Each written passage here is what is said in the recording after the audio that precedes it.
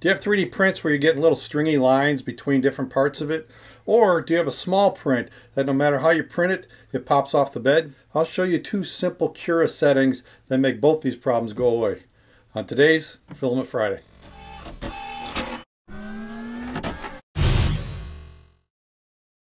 So this stringing issue is the first one I want to look at, and I've been fighting this for a while. If you remember the video where I took this CAD file and brought in the settings into Simplify 3D, it had like 11 millimeters of retraction. That was just ridiculously too high. So I started playing with it to determine what the best settings were.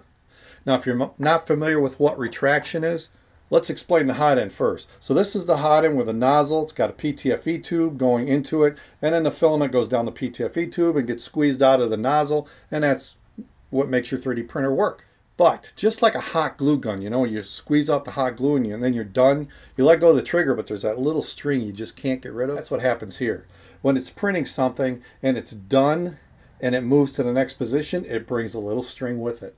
So retraction tries to prevent this by reversing the motor direction that pushes the filament. So it actually pulls the filament out and relieves some of the pressure on the nozzle. So I did a bunch of testing and I found that 6 millimeters of retraction at 60 millimeters per second, so pretty quick, worked pretty well for most of my prints, except for these small ones.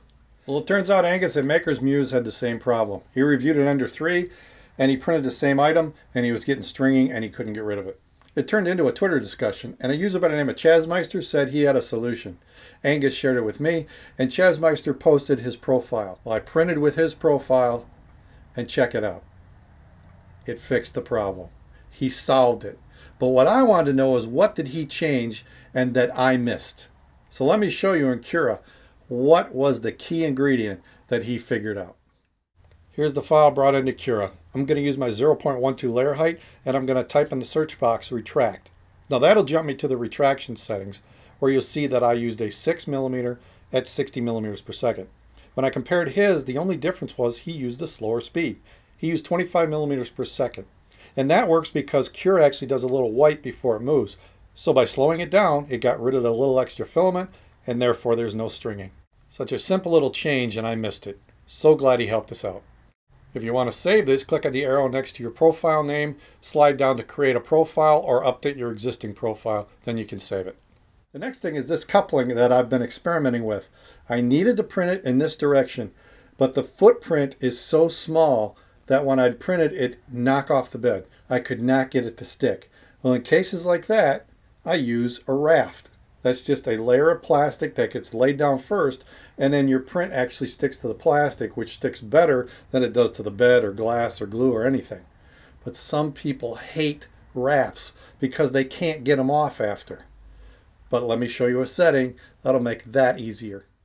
Here's the coupling brought into Cura. I've already sliced this with my normal method of a skirt around it and right to the bed.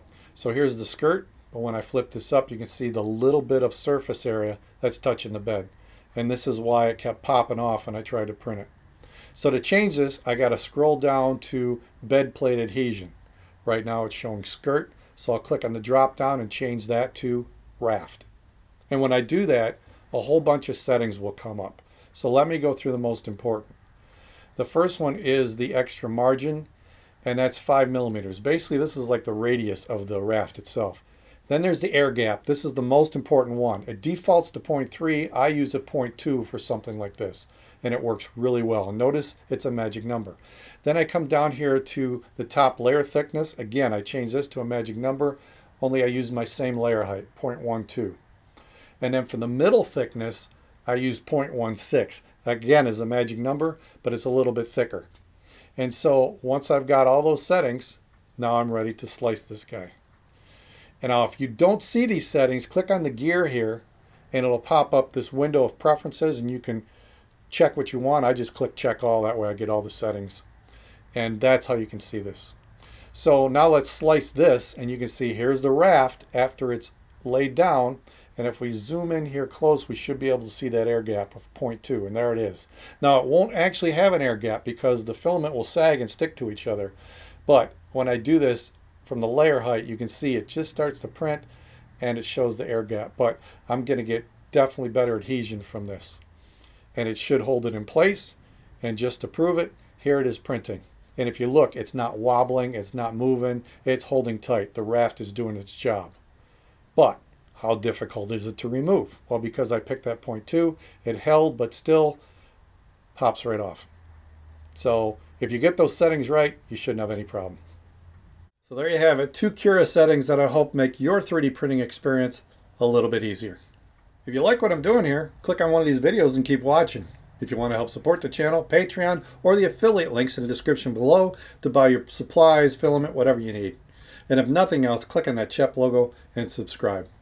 I'll see you next time right here at Filament Friday.